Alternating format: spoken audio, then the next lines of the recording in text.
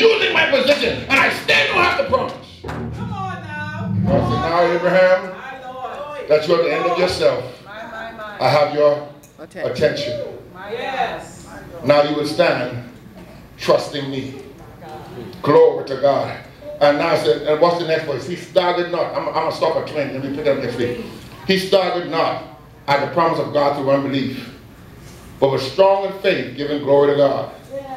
And being fully persuaded that what he had promised, he was also able to perform it. Let me teach you this. I hope I don't preach. Watch what happens here. And this is going to help if you get it.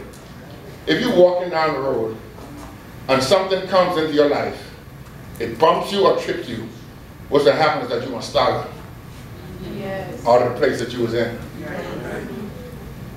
You're walking down, something trips you, then you catch your balance, so you're staggering. You get what I'm saying?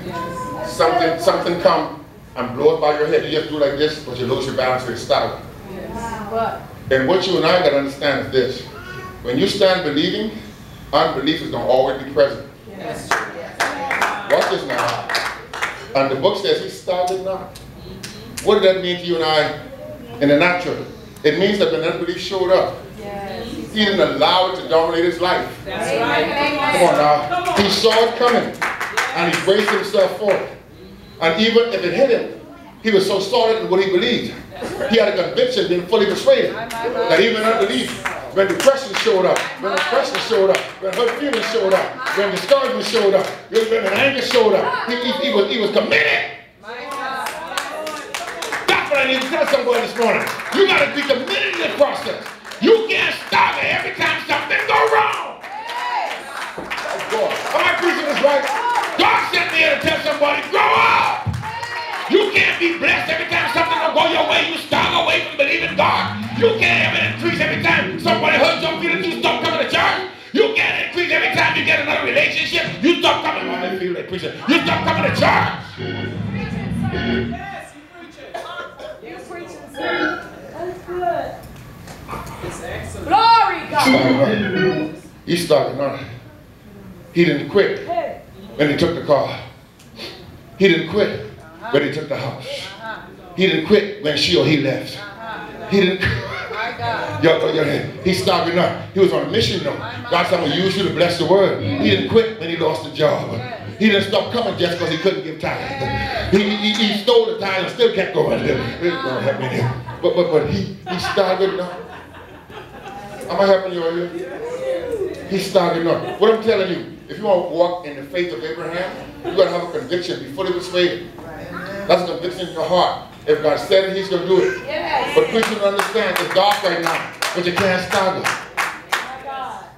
The enemy throws you all kind of curveballs and throws all kinds to get you to stagger. Right. He wants you to just get off course. And then become comfortable off course and think you're in faith. While you're doing it your own way. Wow. But you're out of God's promise. Am I talking? I'm preaching here. He's talking about the promise of God through unbelief. But he was strong in faith. Strong in faith. Teachers, remember not being weak in faith? He didn't consider himself. He was strong in faith. Put all the confidence in God. What this means is being strong. I'm going to teach you this, then I'm done. Being strong in faith means being strong in a faith life. You get a promise. You sit in that promise and you let it take you where it must. Yes. Amen. But what you talking about, preacher?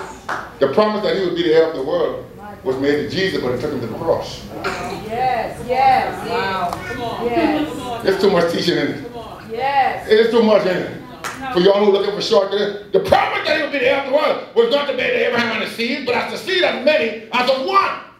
That's why when Jesus got back to heaven, God gave him the Holy Ghost.